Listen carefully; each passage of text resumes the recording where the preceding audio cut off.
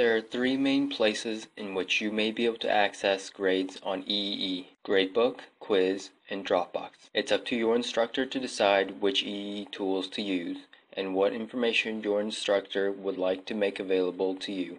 Please note that all grades released on EEE are considered unofficial. Official final grades are released by the University Registrar through Student Access, a separate website at the end of the quarter. Instructors and TAs may choose to use EEE Gradebook to distribute grades for specific assignments or final grades for a class, though these are not official. To view your grades for a particular class, find the class on your MyEE page. If there are grades available for that class in EE Gradebook, the grades link will be available. You should see all the grades that the instructor or TA has made visible to you. You may also be able to click on an individual assignment for comments and other more detailed information if the instructor or TA has provided them. Instructors and TAs often use EE Quiz to assign online assignments. Some instructors and TAs also choose to make your scores available directly through the quiz. To view quiz scores that have been released to you, find the class on your MyEE page, then click the quiz link. You should see a list of all the EEE quizzes for the class. If your instructor or TA has released the scores, a My Results link will appear to the right. Click on it to view your results.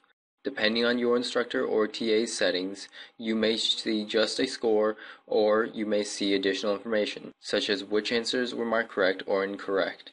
Instructors and TAs can use EE Dropbox to return graded assignments or midterms. Downloading these files is simple and easy. To download return files from instructors and TAs, find the class on your MyEE page. If there is a Dropbox for the class, the Dropbox link will be available. Click the Dropbox link.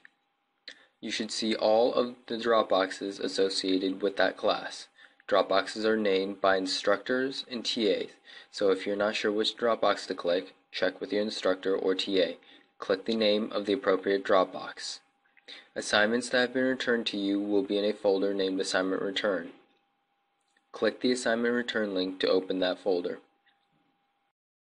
Click the file name, and depending on your web browser and settings, the file may begin to download automatically, may open a new window or tab, or you may be prompted to choose what to do with the file.